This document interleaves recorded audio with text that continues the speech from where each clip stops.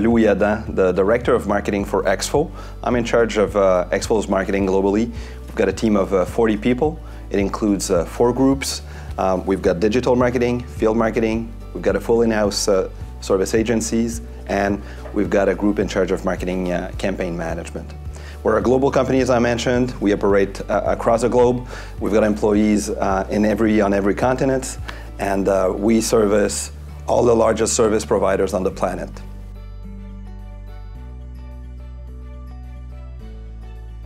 So I think how it evolved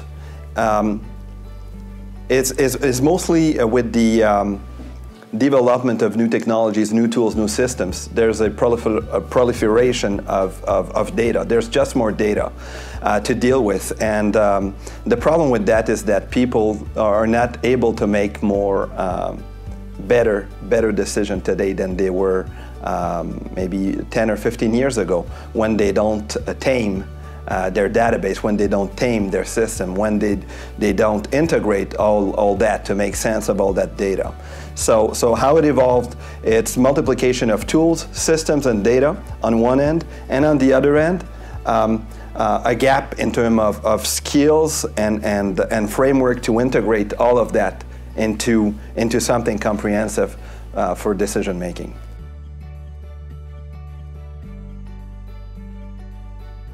It is one specific area that we as marketers do not spend enough time on.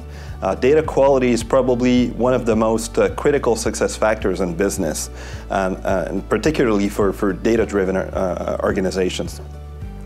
And people don't take enough time to put in place policies, processes, and train their people in order to manage the data the right way.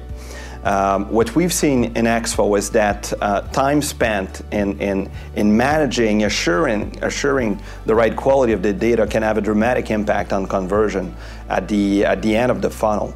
But you know, it's not something very sexy when we discuss data quality.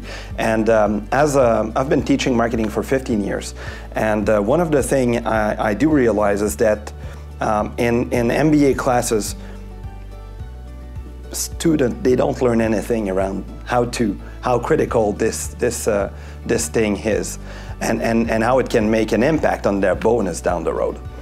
So it's just something that people get to learn by doing, and sometimes you learn it the tough way.